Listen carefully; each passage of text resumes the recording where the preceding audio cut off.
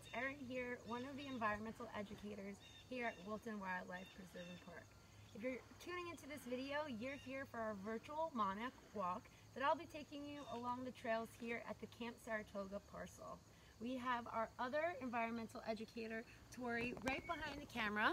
Say hi, Tori, who will be filming this walk for us today. For those of you who may be unfamiliar with us, Wilton Wildlife Preserve and Park is a nonprofit organization dedicated to conserving natural settings and ecological systems while providing opportunities for environmental education and outdoor recreation. So today, along on our walk, we are going to be scanning the meadow in hopes of seeing some monarch butterflies fly around. And I'll stop at certain points along the way to discuss their migration patterns, their habitat, predators, and all these other fun facts that I have in store for you. So let's head out.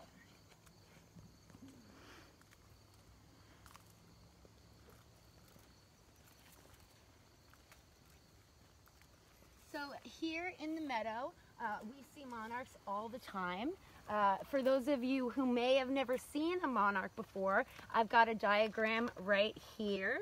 If Tori can zoom into this bottom photo, you'll see that the monarch is a tawny orange color that has veins and margins that are black in color with two series of white dots along the margins. You'll see that the male and the female monarchs are quite similar, but there is one major identifiable difference that you can spot out to help tell the difference between the two. I'll give you guys a second to see if you can spot it. So, right here on the males have these two black dots that the females do not. These two black dots are where the males will release pheromones in order to attract mates. The female is also a tiny bit smaller than the male, and the veins are also a little bit wider, but as they're flying around so fast, it's really hard to see those characteristics, so I always look for those two black dots.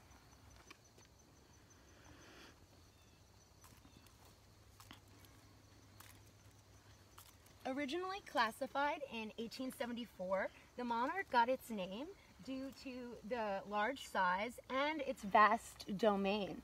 Those who were studying it at the time were reminded of the kings and queens, also large prominent figures who ruled over a large area of land.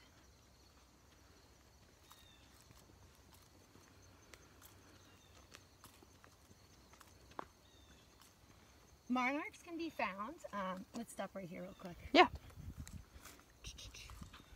Monarchs can be found from North America, Canada, all the way down to the northern part of Southern America.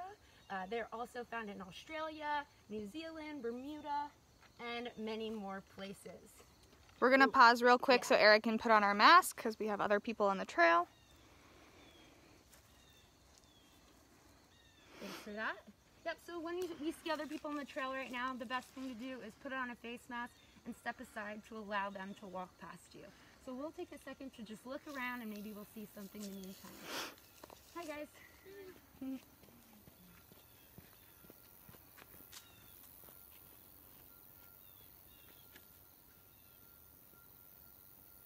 It's great to see other people out here on the trails. So one major reason that we have monarchs here or in any of those places that I just listed, it's because those are areas where common milkweed grows. The common milkweed plant and also butterfly milkweed they strongly influence the presence of monarchs because they actually play a very important role in each stage of the monarch life cycle. The common milkweed is the major food source of the caterpillar of the monarch butterfly. So you're gonna need to have that plant in your area if you're hoping to see monarchs. And we've got plenty of that here in the meadow, which makes it a great space for them. Let me know when they get close. Yeah. So the monarch actually gets, we have other people coming. You want to talk right here while they pass? Yeah, I'd like that. I have some things I can show you.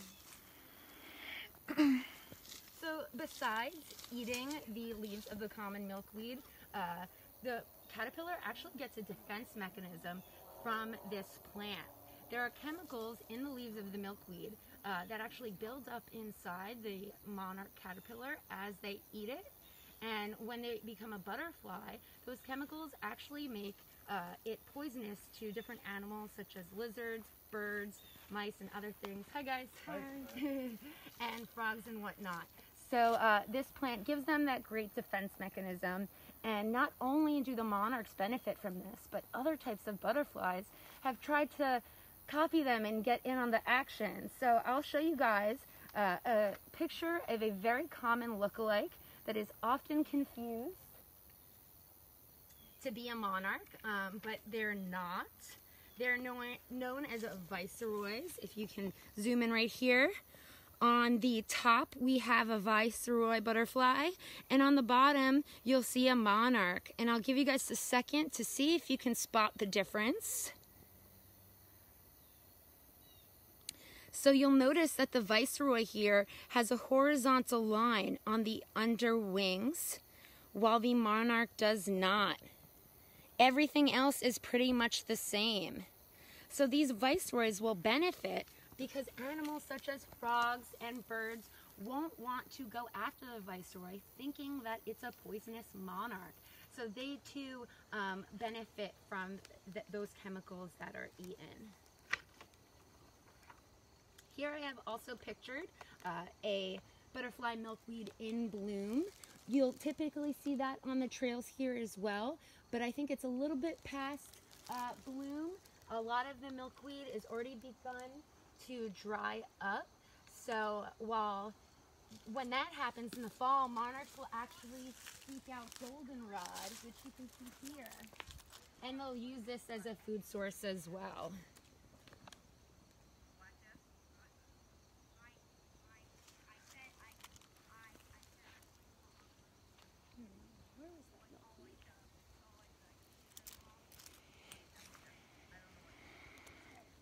You want to step on the side with me? I think this is a great time to talk about the life cycle. Do you think it's okay? Yeah. Okay. So here I have a diagram of the life cycle of the monarch butterfly. So starting off, the females will lay, once they hatch and they get food and they find mates, they will lay 400 eggs on separate butterfly milkweed leaves. They lay it on the underside, and as you can see here, they are as small as a pinpoint. After about 4 days, that egg will hatch and a tiny caterpillar is gonna come out. Within the next 2 weeks, this caterpillar is not gonna do much else other than eat the leaves of the butterfly milkweed to get big and strong and ready for that transformation that happens in the chrysalis. So while in the chrysalis phase, they'll be in that phase for about 10 days. It really seems like it's a time of no change, but it's actually a time where of rapid transformation. Hello, how are you guys? How far is the parking lot? Not far at all. You're about to hit it. That's the right answer. Have a great day. I actually have a great other picture I'd like to show you guys. So when the monarch caterpillar is going to hit the next stage of into its chrysalis, a lot of people are, they believe that they spin a cocoon and then crawl inside, but that's actually not what happens. The caterpillar will end up hanging upside down from the underside of a leaf or a stem of the milkweed, and they're going to make this J shape. They'll hang out in that J shape for about 24 hours or so until they're ready to transform. This caterpillar is actually going to burst open from its head, and this green chrysalis is going to start to wriggle out. And it really wriggles around a whole bunch, and that skin is going to shed off, you'll see here, and eventually it'll become still and it's going to harden. Now after 10 days in that chrysalis, the outside is going to start to become transparent, and that's when you know it's going to be about 24 hours before the butterfly emerges. you'll see here the butterfly emerging, and it just came out of this really tiny chrysalis. So it's all crumpled up together and small. So that monarch is going to hang upside down, and it's going to pump up its wings with fluid and then hang there and dry. And it'll be just about a few hours before that butterfly is ready to take flight. Pretty awesome, right? So let's walk down the trail a little bit, see if we can spot anything, and I've got more to talk about.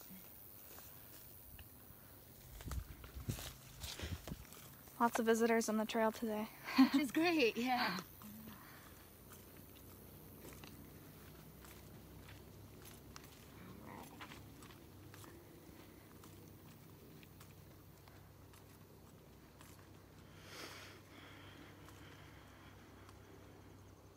I'm just taking a second to see if I could spot anything.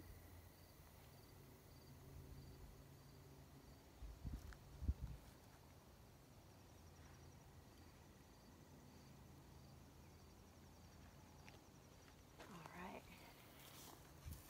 So if you like to step over to the side.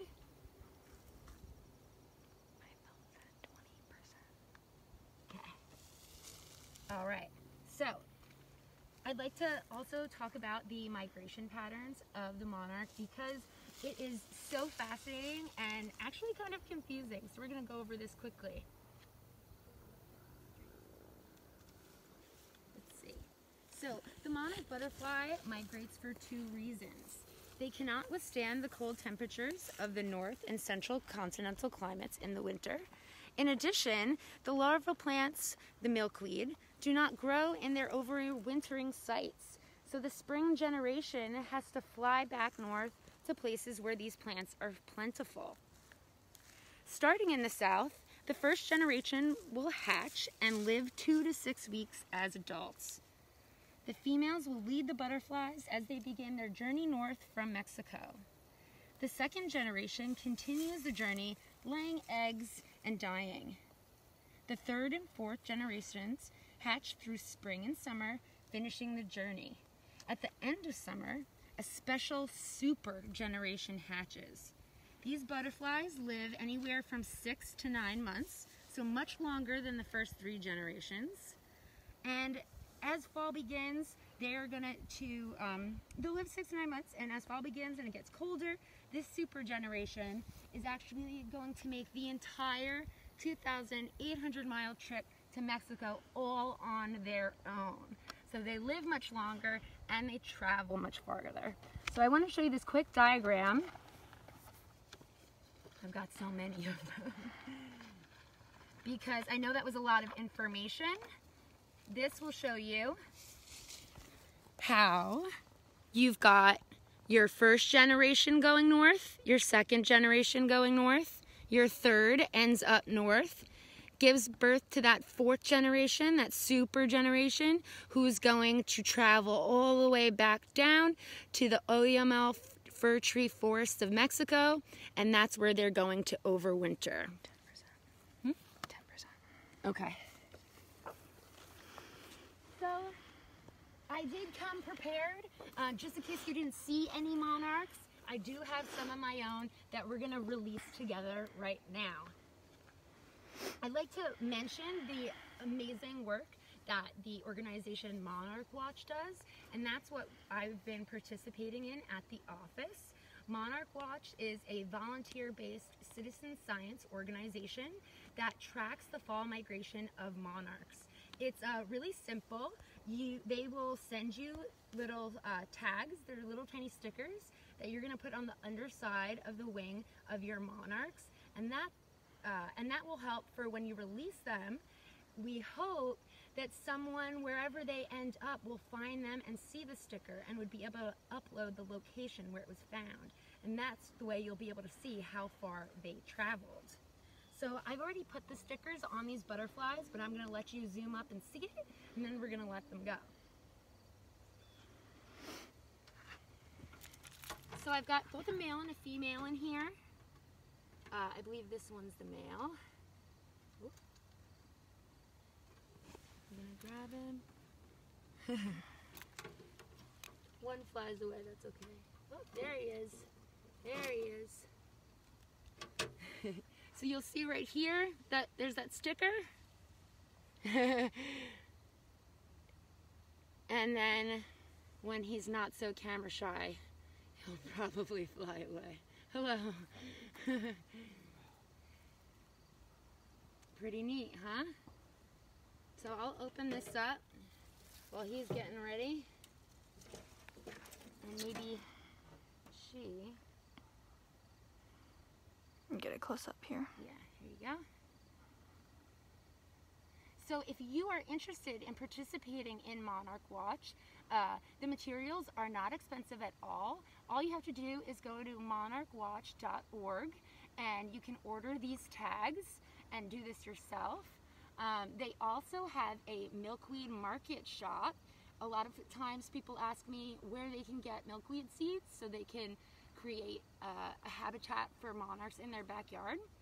So on that website, you'll also be able to get little seedlings of milkweed if you're interested in doing something like that. These guys just love the camera, don't they? They really do. So we've got a male. Yep, this one's the male. You see And those a black female. dots right there? And then the female. And, oh, go on, go get her.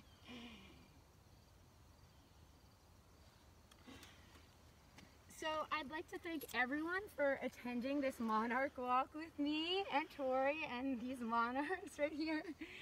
If you are interested in keeping up to date with upcoming programs and events, you can find all that information on our website, which is wiltonpreserve.org, or you can stay tuned by following this Facebook page. We keep it pretty up to date. In addition, if you have an Instagram, we have one too, and you can follow us by searching Wilton Preserve. Thanks, everybody.